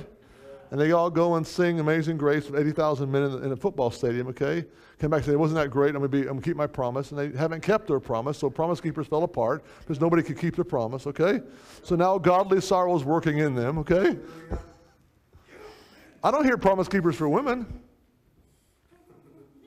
Did you know that our last election, I remember watching Peter Jennings, okay,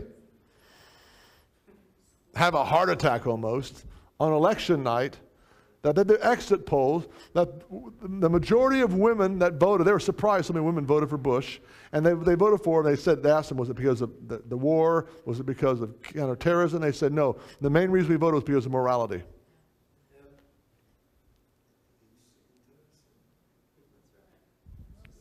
And did you know that our Supreme Court, folks, come on, they're about to hear arguments now about partial birth abortion. And we're about to see, if we'll just continue to pray, that none of those people become Dr. Jekyll and Mr. Hyde that we elected, that we prayed for to become nominated to the court system, okay? Especially Kennedy. Pray for Kennedy. Pray for him, okay? Partial birth abortion can be stopped, okay? Now what's going to eventually make it through the circuit, okay, the Court of Appeals, is the, glory to God, I like this governor of South Dakota who has declared abortions, against the law. Yes. So that's going to make its way to the Supreme Court. Come on, folks. And what are we going to do? Keep calling this little thing a fetus? You see babies all the time. Are they little fetuses? They're people. Innocent. And our culture's so hard about it. Come on, folks. What's the difference between a Nazi concentration camp, come on, and an abortion factory down the street? What's the difference?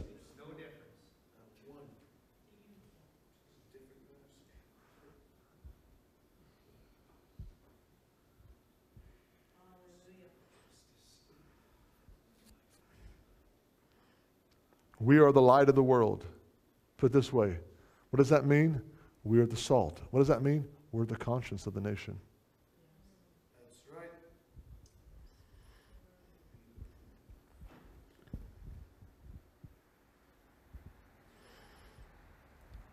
Hallelujah. Come on, folks. Come on. The cloud is moving. We're in transition.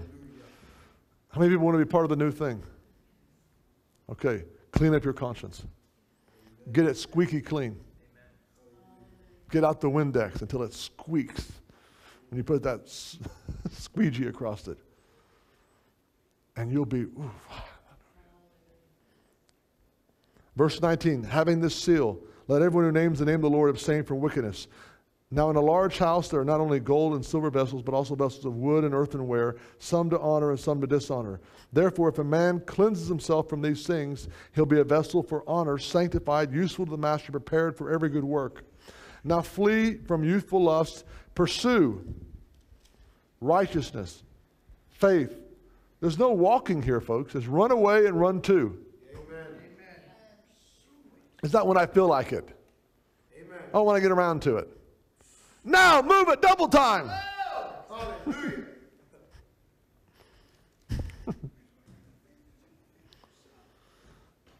Faith, love, peace with those who call on the Lord from what? A pure heart. Okay, there's 3 levels of people in our lives. There's the 12 we hang around, okay? Okay, and then there's, glory to God, the 70, and there's the multitude. You don't share your secret heart with the multitude, okay, because they'll turn on you. The 70 you're supposed to call to equip, push them forward, but they're not your inner council people. Then there's the 12, okay? You all with me? And it's always good to come back to a home ground like this place where people have the same pure heart, same objective. Amen? Glory to God. Verse 23. Now, this is the warning tonight. And I apologize for going so long, but we want to put it all together, the roadmap. Amen?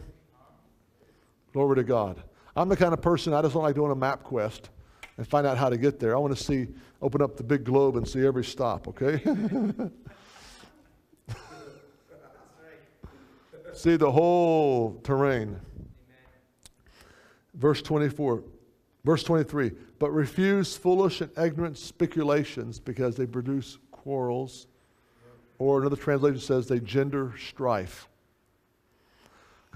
Now, we have studied before that there's 2 women. Have you all remember when I preached about that, the 2 women? There's Proverbs 8, which is the portal to heaven. Woman, the wisdom. And then there's the evil woman, right, which is the portal, the gate to hell. Okay? And then James takes those 2 wisdoms and says, where there's selfish ambition and strife, there's every demonic work, right? But the wisdom from above is first pure, okay? So purity is the gate to the heavenly wisdom, okay? And strife and division is the gate to the regions of the damned. And we are forbidden to inoculate ourselves with speculation. Now, listen, Rush Limbaugh, talk radio, all this stuff, most of it's speculation, okay? Right. Amen. You drive around and see so many houses around here built on speculation, okay? What I'm trying to say to you is that speculation is what drives the markets, what drives our economy. Okay, speculation. Now, let's deal with what in terms of here. When you're in a situation, you can only go by the facts, like Sergeant Joe Friday, just the facts, man, please. Okay?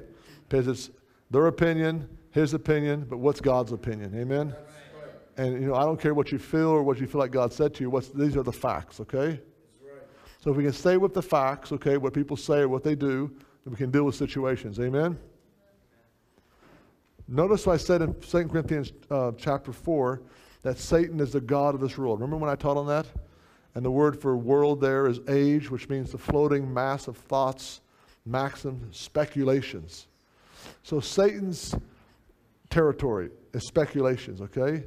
And he will come into your mind and try to, well, did God really say? All right? Satan loves the gray areas. Folks, it's black or white in the Bible. Okay? So we're commanded here to stay away from speculations because they produce quarrels. Like right now I'm dealing with a pastor overseas that, has looked at some type of film that said that 911 was planned by the Bush administration. Okay? And I'm going to try to encourage him and say, listen, it's speculation. Even if he did plan it, what can we do? What are we supposed to do? Go preach against it? I mean, come on. You're getting into the bait of Satan, okay? into a speculative area, and conspiracy theories and all that other stuff, okay, is fodder for the devil. Amen? So if somebody says something about you or does something to you, the Bible says go to your brother. Don't go to the telephone and call somebody else you want to talk to. Because then speculation breeds, okay, and starts developing. And then a stronghold comes, okay? So we deal with speculations. We have nothing to do with it, okay?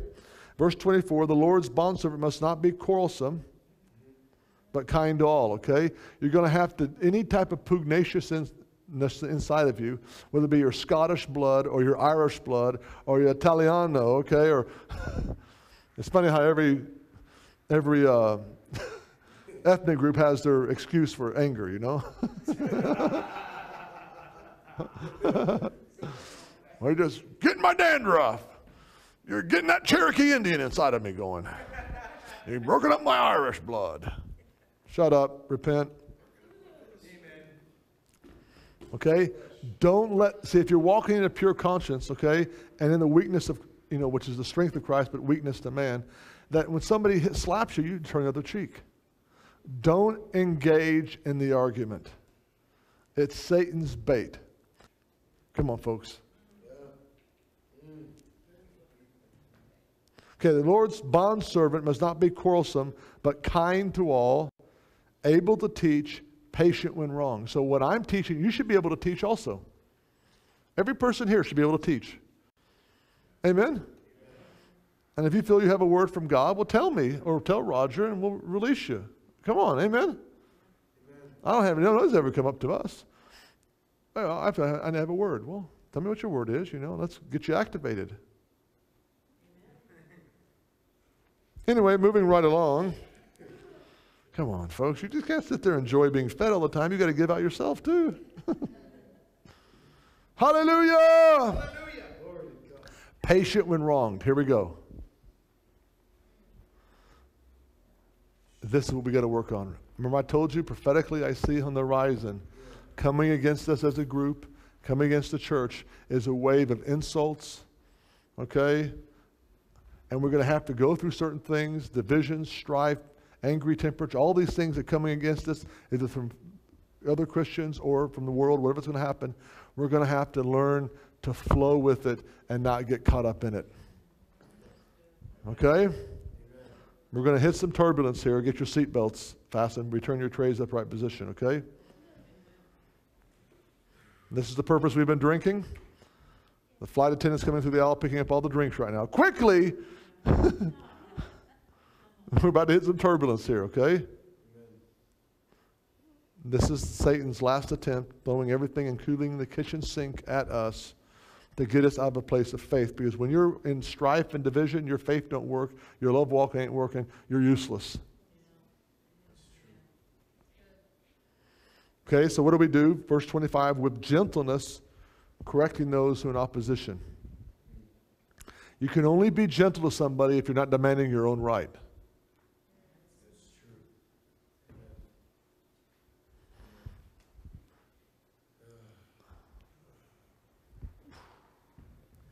Correcting those who are in opposition, if perhaps God may grant them repentance leading to the knowledge of the truth. Notice here, God may not grant repentance to some. There are some people that love to get angry, that love to get in strife, that are pugnacious in character already, and there may be a point where God says, that's it. I wash my hands of the person. They love their strife, they love their complaining, they love this. That's it. We need to pray that, like Moses, oh God, forgive him. Pardon them, Lord. That God may grant them repentance, okay? Leading to the truth. And they may come to their senses, escape from the snare of the devil, having been held captive by him to do his will. How y'all doing tonight? Doing good. Duped by evil influences, okay? Come on, let's read this again. Held captives, duped by evil influences, to numb the conscience, confuse the senses, paralyze the will, okay? But folks, that is just the precursor to what's about to happen. It keeps on going, it gets worse. But realize this, in chapter 3, in the last days, difficult times will come. Men will be lovers of self, lovers of money, boastful, arrogant, revilers, disobedient to parents, ungrateful, unholy, unloving, irreconcilable, malicious, gossips, without self-control, brutal. How about this? Haters of good. Treacherous, reckless, conceited, lovers of pleasure rather than lovers of God. Now this is the most scariest part here. You think these people are total pagans, heathens. But no, they have a form of godliness. Although they deny its power, avoid such men as these. The Greek word is run away in horror.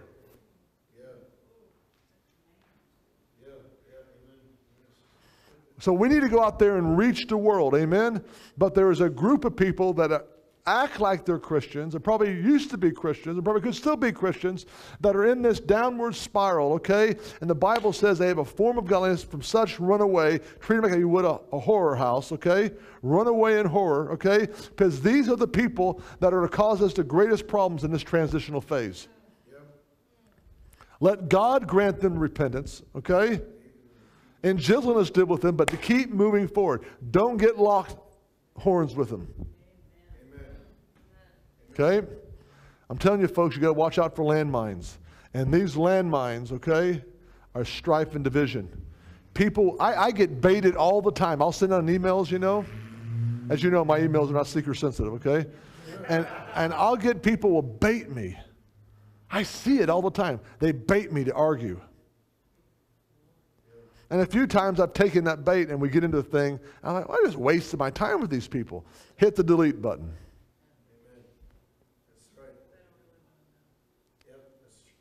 Now, when you go out street witnessing next week, when we come out together, you're going to meet people that just want to debate or argue, okay? And the book of Proverbs says, if you're in the presence of a foolish man and they discern no words of wisdom, depart from that man. Don't spend a lot of time debating with people, okay? The devil has planted time wasters there to get us wasting our time because he knows he doesn't want us to reach the people that are ready. Now let's keep on going, folks. Verse 6, among them are those who enter into households and captivate weak women. This is the driving force of daytime talk show. Yeah, amen. No names mentioned. Okay? Now why is the devil going after the weak women? Because he's afraid of your army ability. Because you're the ones hearing that God's doing something new and the cloud is moving. Oh, hallelujah! Led on by various impulses, always learning, never able to come to the knowledge of the truth. Just as Jannes and Jambres opposed Moses, so these men also oppose the truth. Men of depraved mind, rejected as regarding the faith. But they will not make further progress, for their folly be obvious to all, that also those who came to be. Okay, listen, folks. We're going to start knowing the good tree from the evil tree. We're going to know them by their fruit. It doesn't matter how much they prophesy. Amen. We're going to know them by their conduct and their godly character. Okay? Now, you all have a mission before we leave tonight. Okay? There was a man from this area that came to me, a couple guys, and came to tell me about their pastor that had fallen into adultery and whatever, okay? And they're telling me, what should we do, you know, and this and that. And I looked at him, I says, gentlemen, this did not happen overnight. Let's take this as a learning cue, okay? What do? I says, why don't you look back 2 or 3 years, however long, the first time you got a check in your spirit? That you notice that the pastor's attitude shifted about his wife, or how he acted toward other women, or you saw things he was saying. Come on, folks. Something just kind of grieved your spirit. If you track back to that moment, that's when you should have said something. That's when God was trying to show you to rescue that person. Okay? And so what you guys need to be doing is going throughout, that's not just in this congregation, but friends and relationships you know, when you see people starting to get involved in angry tempers and strife. Come on. What, are you going to be there to just be their friend? You need to confront them in a spirit of gentleness and say, what you're doing, what you're saying is wrong. Because once they get further down the road, it's too late. Unless God sovereignly gives them repentance.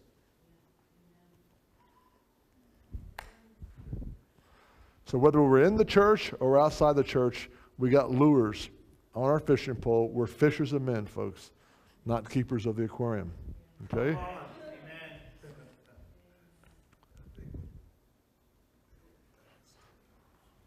I think the largest aquarium in the world here in Georgia is a sign that the church has become keepers of the aquarium instead of fishers of men.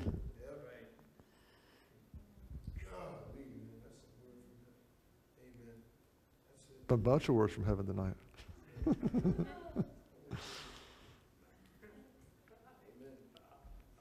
You got to string them together on a necklace and start eating them like a kid. You had all those little candies you put on a necklace and just eat them all, you know. Get all that red and pink all over your hands and everything. Amen. Hallelujah!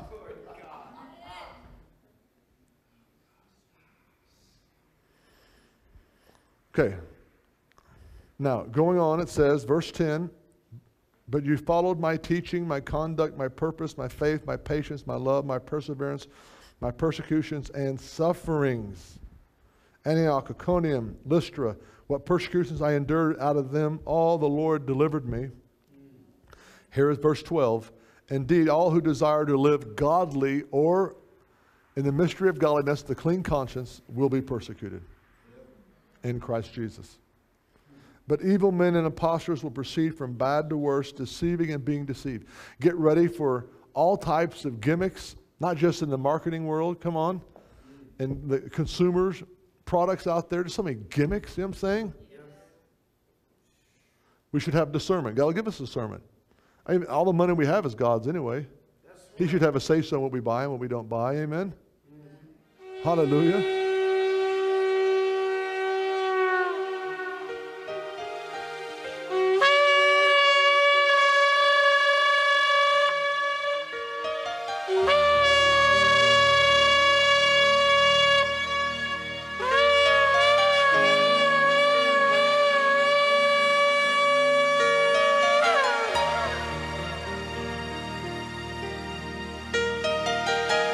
Thank you for being a part of Rivers in the Desert, listening to our message today to you.